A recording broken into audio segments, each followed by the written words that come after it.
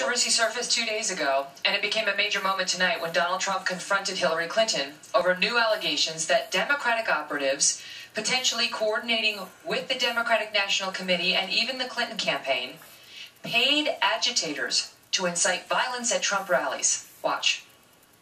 If you look at what came out today on the clips, where I was wondering what happened with my rally in Chicago and other rallies where we had such violence. She's the one in Obama that caused the violence. They hired people, they paid them $1,500, and they're on tape saying, be violent, cause fights, do bad things. Joining me now, Donna Brazil, chairwoman of the Democratic National Committee. Donna, thank you very much for being here. So the people involved in that campaign to incite violence at the Trump rallies and make it, look like Trump supporters were violent when in fact they had been provoked by these folks looking for a fight, say that this was in direct coordination with Hillary Clinton's camp and with the DNC. Scott Foval, the guy caught on tape who's now been fired, said this is how it worked. The Hillary camp pays the DNC pays Democracy Partners, our group, who pays the Foval group, and that's the group that quote, executes the expletive on the ground. Hey, Kelly, that contract, first of all, that contract, based on my knowledge, I became chair on July 28th. The contract that is allegedly being referred to was not signed until June of 2016. I think all that evidence is out there. Look, when you have a convicted criminal sneaking around your office with imposters that try to... Are you referring to Bob Kramer, the head of Democracy Partners? No, I'm referring to Mr. O'Keefe in the instance that he has doctored some videos as he's done before. But again, going back to this so-called contract that you mentioned, Bob's contract, according to the records that I was able to pull at the DNC, was not signed until June of 2016. Bob Kramer, just to get our viewers up to speed, let me just say, I'll give you the floor, but I just want to tell our viewers what we're talking about, because they may not know who he is. Bob Kramer's the head of... One second, Donna, forgive me, because I just want to get the viewers up to speed who haven't been following this like you and I have. Okay. Bob Kramer was the head of Democracy Partners. This is one of the groups, he's now been fired, this is one of the groups that committed these acts. He's the man who was at the White House 342 times and met personally, according to the records, with President Obama in some fashion over 40 times. He's now been dismissed, but he's the one saying that there was coordination with the DNC, and this is obviously a very well-connected man. He, too, is a convicted felon, convicted for fraud. This is obviously not an honest person, and yet you were working very closely with him, the DNC. Well, again, Bob Kramer, I went back to the DNC the other day when this came up after we learned that we had a trespass, a convicted criminal sneaking around our office posing as an intern, and I asked for the records of Mobilize to be produced. Now, Bob, this was Bob contract with Mobilize, his group, was signed in June to help us with building rallies across the country, meaning Democratic rallies.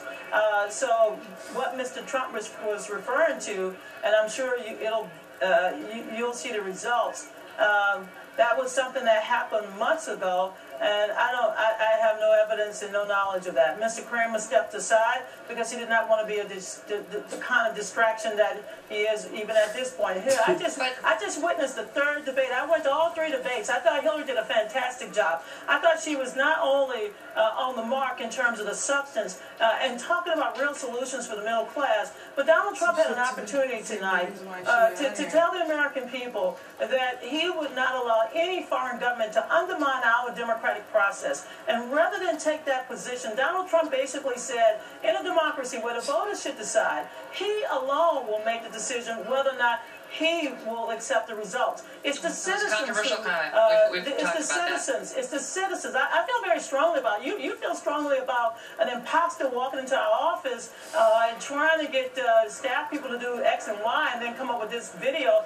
I feel very strongly about the right of every citizen to vote, Kelly, and I want to make sure every American has the right to vote on Election Day. Let's be clear. I've said nothing about my feelings. This is about a controversy that has erupted to the point where I wasn't the one who fired these two staffers. The Democrats fired these two staffers. So obviously they believe some wrongdoing took place. Whether the tape was obtained, let me just finish, whether the tape was obtained improperly or not, but no one so so far has come out to challenge the legitimacy of these particular tapes put out by James O'Keefe and Project Veritas. In fact, they've acted on them. Absolutely. So you say that the tapes are falsified? Mr. O'Keefe enjoys falsifying records. He did it with NPR. He's done it with what about in this case?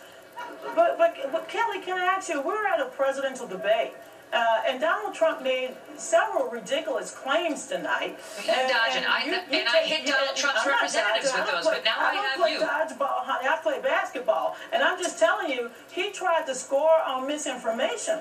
He's trying to score. But I have you. Listen. That was obtained you say that, Donna. You say that you play straight up. But I have to ask you because you were accused. You are accused of receiving a debate question before a CNN town hall where they partnered with TV One, and that you had this question on March 12th. That verbatim was provided by Roland Martin to CNN the next day. How did you get that question, Donna?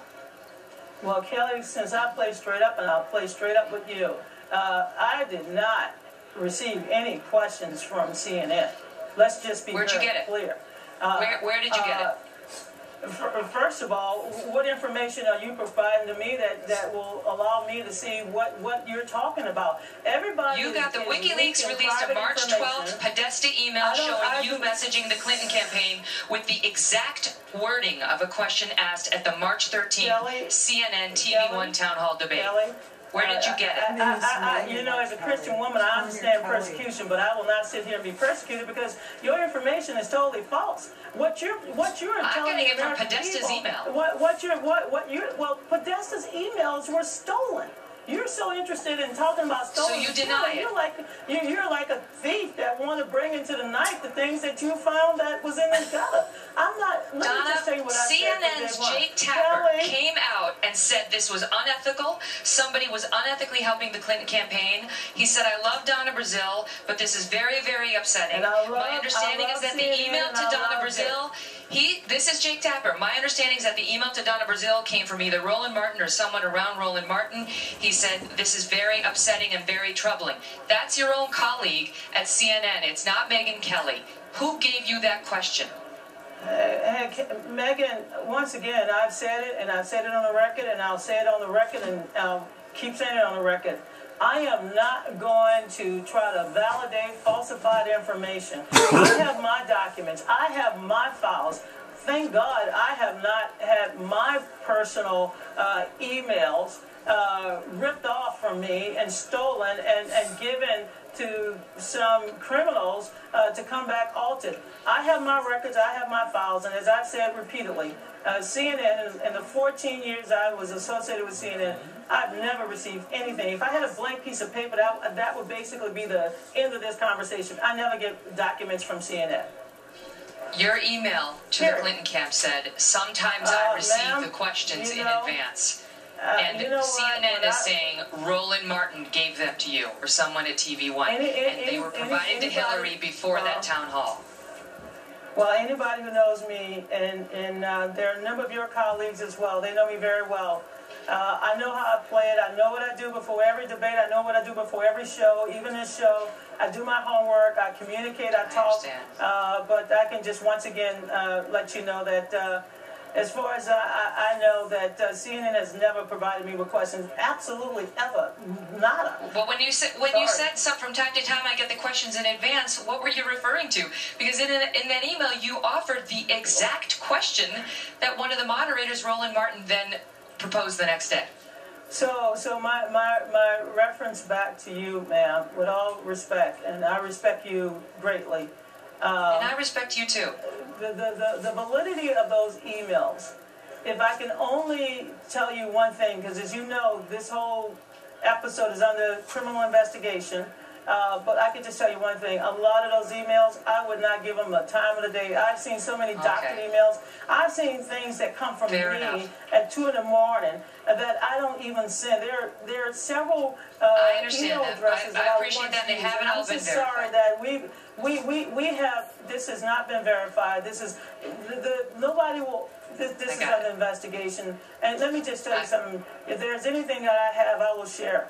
I don't have a. I gotta run because we've got another guest waiting. I don't have Donna, an listen, agenda to I appreciate it. but I do believe We'll continue to that you did a investigate great it. job. Bye. All right, all the best to you. Go to Russia. Go to Russia. Hillary supported Mark Cuban. Trump's